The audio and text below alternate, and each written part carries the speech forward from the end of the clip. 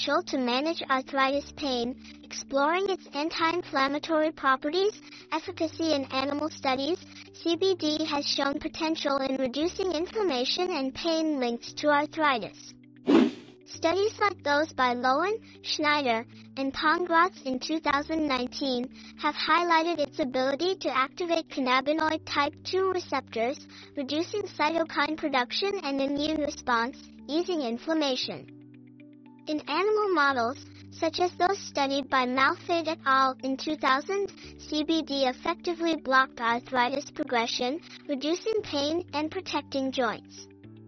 These studies demonstrate CBD's role in both preventing and treating inflammation and pain signaling.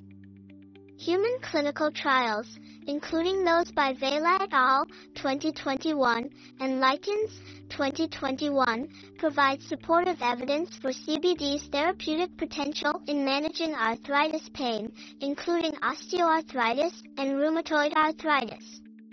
However, the results vary, with some studies showing significant improvements, while others find no substantial benefits over placebos.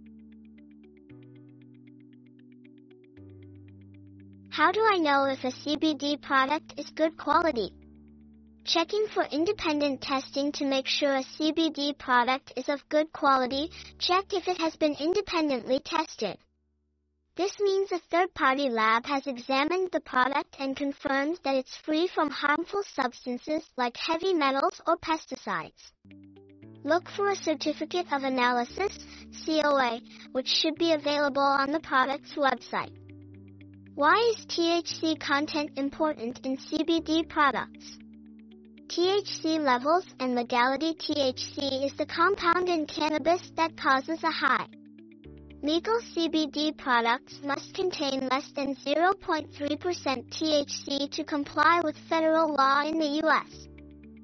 CBD is recognized for its potential health benefits and does not typically cause the psychoactive effects associated with THC. This small amount ensures that the product doesn't produce psychoactive effects and is legal to use. Always check the THC content, especially to ensure compliance with local laws and to avoid unwanted effects.